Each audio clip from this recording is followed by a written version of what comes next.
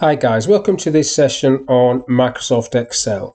In this module, I want to show you how you can connect up to some data online and then create a lookup to show an individual element of that data. So the example I've got on the screen is the Premier League table, and then you've got a vlookup that is just looking at the teams and then showing you the stats from that table on the left there.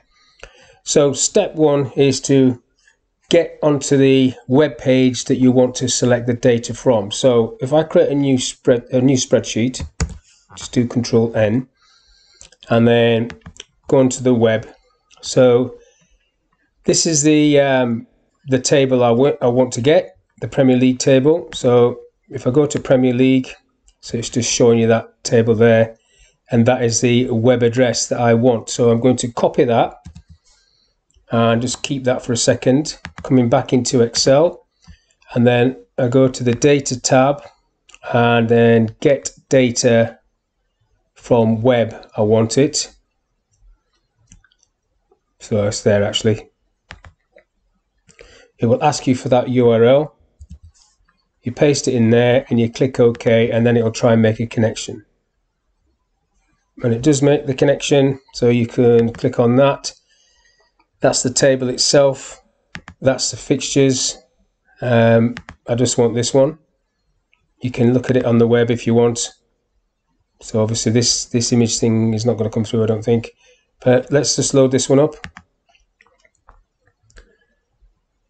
and then it drops it in there, and it's called, the table's called League Table Premier. Now what I want to do is just sort this out a little bit, so I'm going to go into the data tab and the query editor. So I don't really want that first column, so I'm going to remove that first column, and this column needs to go first. So I want the teams first, then that is the position of the column, and if I can rename this column actually. So this is going to be team, and this is going to be position.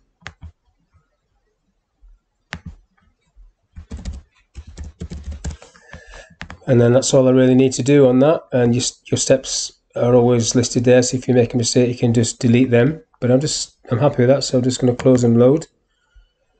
That puts it onto a separate sheet. I'll just call it Prem, and what I need to do is, this is called Premier League table.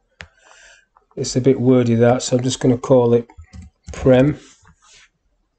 Oops, before I do that, I better not do that. I need to highlight the thing.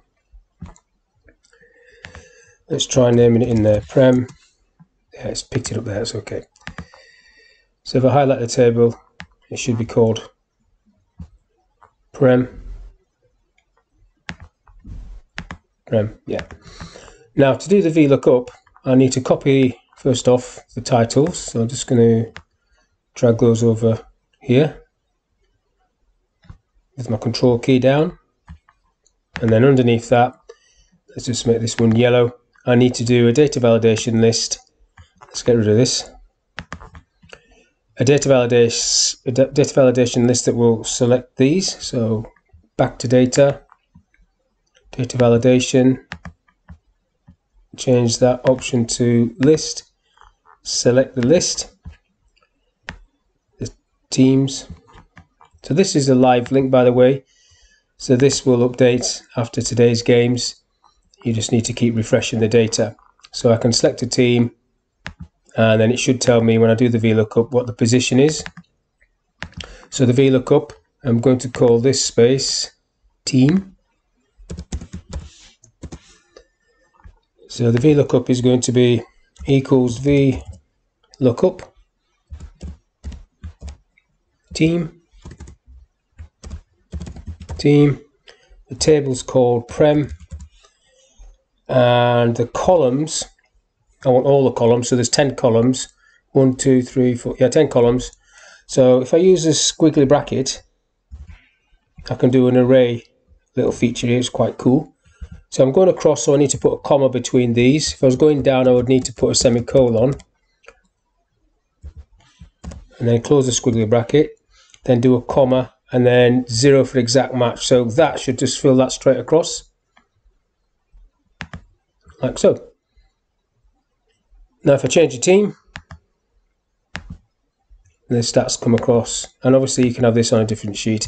And this sort of selecting data from the web, if it's in a table format like that, simple to do.